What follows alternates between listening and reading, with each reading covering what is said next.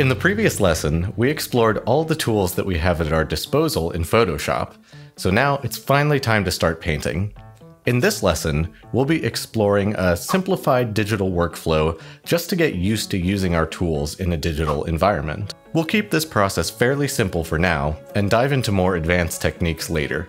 While our end goal is to be able to paint original images from imagination, we'll start this course off by using references. Using a reference takes a lot of complicated decision-making off your plate, and allows you to focus on learning just the process. The important thing for this assignment is that your reference has very clear and simple shadow shapes. That'll make the whole thing a lot easier. Let's begin by making a clean and accurate drawing to work from. I know we're all excited to get to the really fun stuff like color and lighting and special effects, but none of that really matters if the drawing underneath is flawed. So it's important to take our time with the drawing step and build a solid foundation that we can paint on top of. For our first painting of the course, let's start with a simple figure painting. If you've gone through the Proko figure drawing course, a lot of the stuff I'm doing here should be quite familiar to you. I'm going to start off with a fairly simple drawing lay-in here, focusing first on the gesture of the figure, largest forms first, such as the rib cage, hips, and head, and drawing the limbs as relatively simple cylinders with just a hint of anatomy applied to them.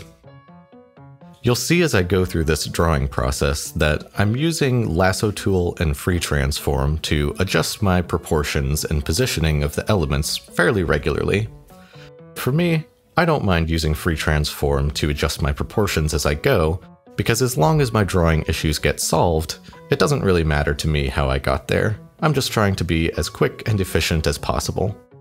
Of course, it's better if you can get your drawing right on the first time through careful observation and precise measuring, but with digital we also have the advantage to flexibly change our drawing and proportions on the fly, so we don't necessarily have to get everything perfect on the first go.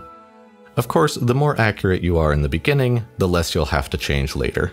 I'm also working with more of a constructive method than an observational method, so I'm looking at my reference, observing the shapes, forms, and gestures, but then drawing them using perspective and simple shapes in 3D form, rather than simply focusing on the two-dimensional shapes and silhouettes from my reference. As I go through this process, some of my shapes and forms may end up being slightly different from the reference. I'm not terribly worried about this, as for this exercise I'm more concerned with the painting and the drawing, so as long as my figure looks accurate on the canvas, I'm not terribly concerned if it matches the reference perfectly. As long as the overall proportions and perspectives feel correct, I'll be happy with it. Of course, I can still use some of the 2D shapes of the reference to double-check my proportions, such as the small negative space between his closer arm and his further leg, creating a little triangle of white next to the belly. I've found that to be a helpful reference for my proportions, but you'll notice that the reference also has a small triangle of negative space between the two arms and next to the pec. In my drawing, that's not there. So even though this is different from the reference, I'm going to leave it in this case because I'm confident in my construction and that my proportions are generally correct. It just means that my pose is slightly different. You'll also notice throughout this drawing process that I started with relatively simple forms, but I'm getting increasingly complex as I go. The way I like to do this is simply grab my eraser tool and lightly erase over my line work with a soft brush. This will knock back the previous lines of my sketches that I can then refine either by fixing problems or by adding additional details that are missing. And by repeating this process gradually over the entire figure, I can refine my drawing from a simple gesture with basic forms to a fully fledged anatomical drawing. If you zoom in too early and start working on things like arms and legs and feet and lose context of the whole figure or the whole painting, it's very easy to overdo your rendering and create areas of unnecessarily high contrast that have to be fixed later.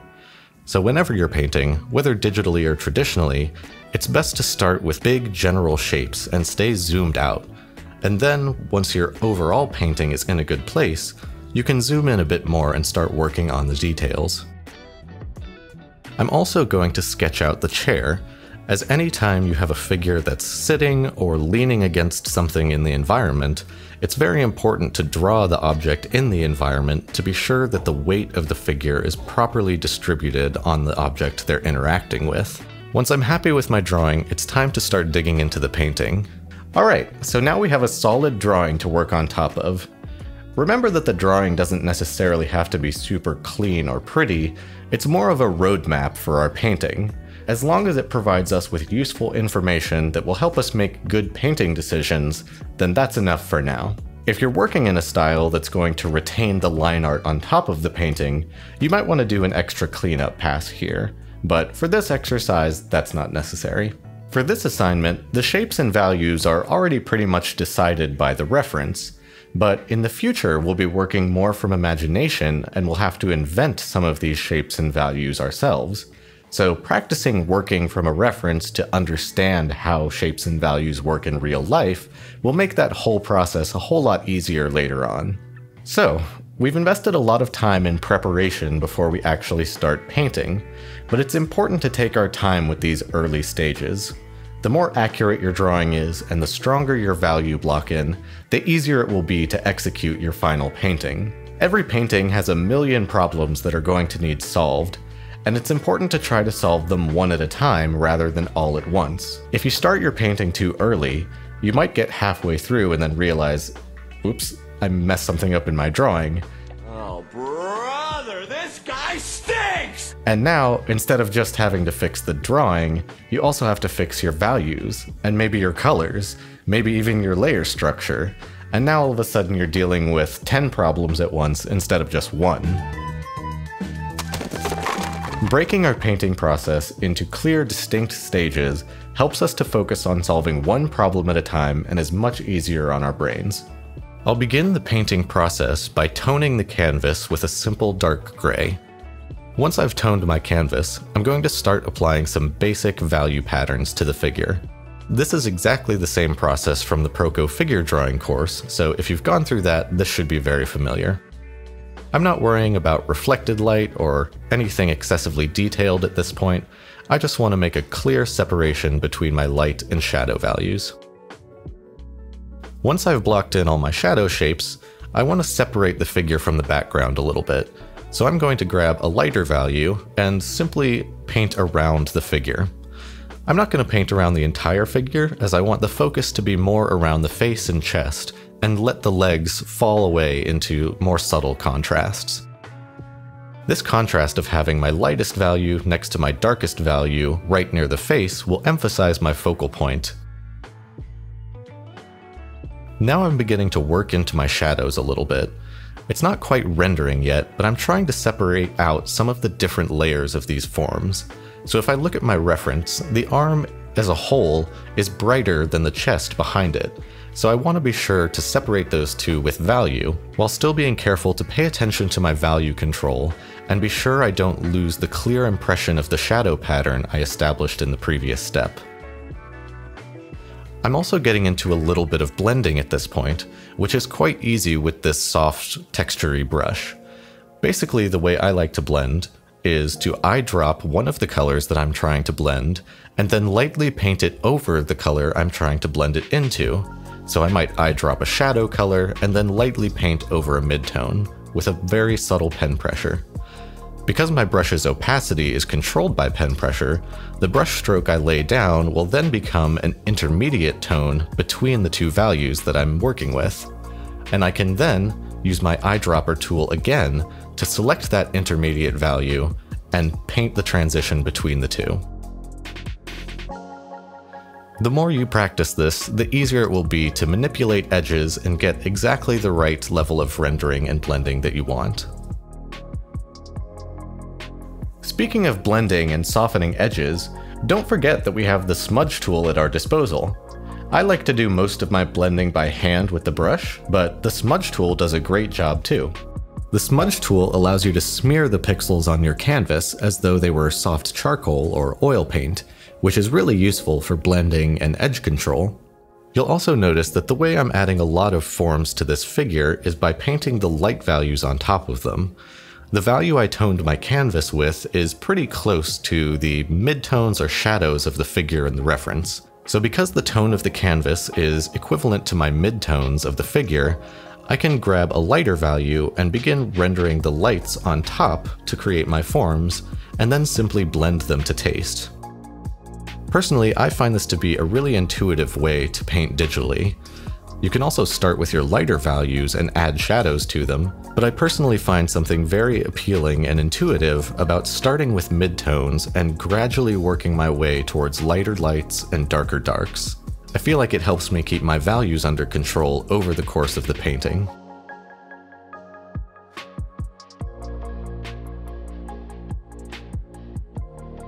It's also worth noting that as I'm going through this painting process, I'm looking for areas where I can omit and simplify details to create a clearer sense of focus and contrasting areas of complexity and simplicity.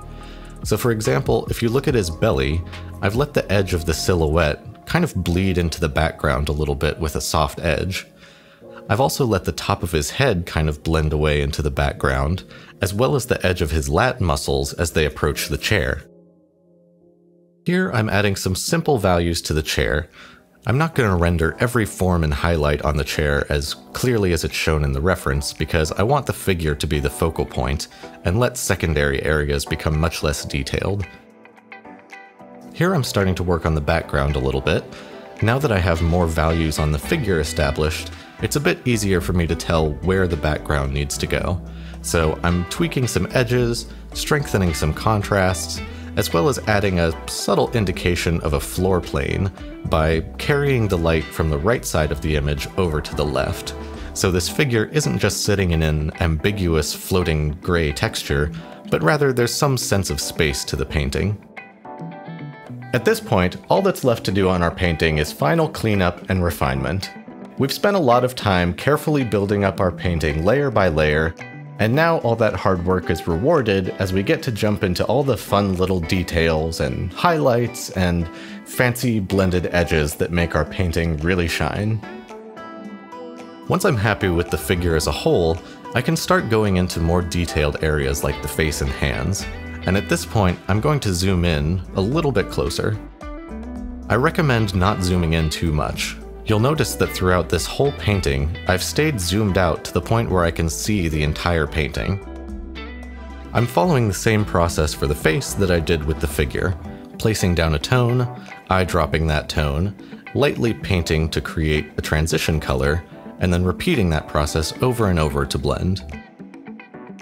I'm also looking for areas to lose detail in the face. For instance, I'm letting most of the eye bleed into the shadow of the eye socket, as well as the nose and the shadow side of the face. There's a fair amount of detail in these shadows in my reference, and I could add those if I wanted to, but I'm choosing to let my information live in the lights and let the shadows fade away to more obscurity. This will result in a more atmospheric painting and give the viewer's eye a clearer direction of where they should be looking. I've also chosen to make the beard the darkest value in this painting. That, combined with the bright background behind, reinforces that the face is the focal point and other areas are secondary. Here I'm beginning to refine the hands a little bit. Again, I'm keeping them fairly loose and gestural. As long as the general gesture and forms are accurate, I'm not terribly concerned with getting every tiny detail of the hand in my painting. Now that I have the entire figure as well as the areas of detail painted in, I'm sort of combing through and looking for other areas where I can erase further detail. Sometimes the easiest way to finish a painting quickly isn't to add more detail and rendering to it, but rather to look through the areas and ask if any of them have detail that doesn't need to be there. In this case, I'm going to simplify most of my shadows to just a single flat value. You can see that on the chest, the belly, and the legs, I'm ignoring a lot of the reflected light and just simplifying those areas to flat values. And as long as I get the edges of those flat values transitioning into the midtones correct, it will still feel like three-dimensional form. we'll discuss concepts like value control, edge control, and how to render light on form in great detail in future lessons. So for this exercise, just focus on getting comfortable with the process of digital painting, working on your tablet, using the brush tool, setting up and using your hotkeys efficiently, blending using the eyedropper and the brush tool, and applying any of your existing painting and drawing skills to this new and exciting medium. I hope you've enjoyed this lesson. I know we're all excited to get to the really flashy things like color and special effects, but it's important to start with a solid foundation that we can later build on top of. The process I've shown here is really the backbone for the entire course. This kind of study is kind of like a push-up for your art muscles. It's not something you do once and then you're strong forever. It's something you have to continually do over your entire life in order to build your strength and then maintain your strength over time. So take your time with this assignment and really try to get it right and focus on the process. I can't overstate enough how important it is to do simple exercises like this over the course of your development. By now, I'm sure you've guessed what the assignment is. Grab yourself a good reference or use one of the ones we've provided and try out the process shown in this video. Start with a clean drawing, do a value block in, and then build up your painting working general to specific until it's finished. Also, I'll be doing a critique video of your Grayscale paintings, so be sure to do the assignment and submit it on the course page for a chance to get some personalized feedback. I hope you enjoyed this lesson. If you're interested in expanding your digital painting skills even further, consider purchasing the full course at proko.com/digitalpainting. The premium course has more lessons, demos, and you can even submit your assignments for a chance to receive personalized feedback. You can also post your work on the Proko forums and share your journey with other artists. Thank you for watching, and I'll see you in the next lesson.